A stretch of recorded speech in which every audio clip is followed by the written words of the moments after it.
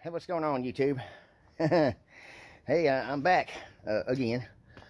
Now, guess what? I need some help from you people out there. Some people that you DIY guys, or you carpenters, or the people out there that are, you know, hard workers that are putting this world together with their blood, tears, and sweat.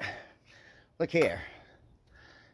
You know, up there, I don't know if it's possible to get it, but you see those cracks in the side of this house? This guy, he wants us to fix them.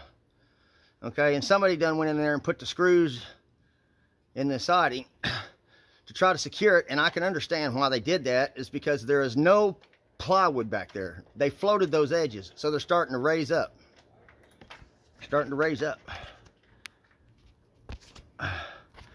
So I don't know what to do. You know, we're at the point now where we're pulling our hair out. We're gonna go ahead and caulk it up and leave it at that, you know, do the best we can.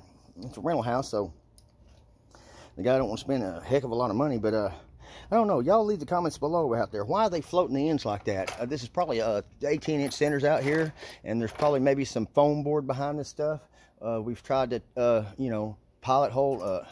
I don't know what would be a good idea. Take some brad nailers like they do the trim around the base of the floor and do some X outs on the loose ones that are floating, that are popping off.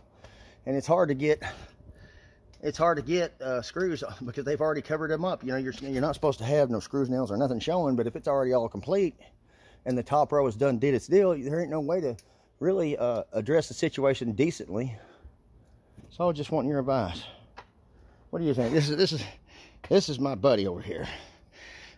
He's teaching me a lot. He's teaching me how to be patient. Because I'm pulling my hair out here. We done been up and down this ladder a bunch of times.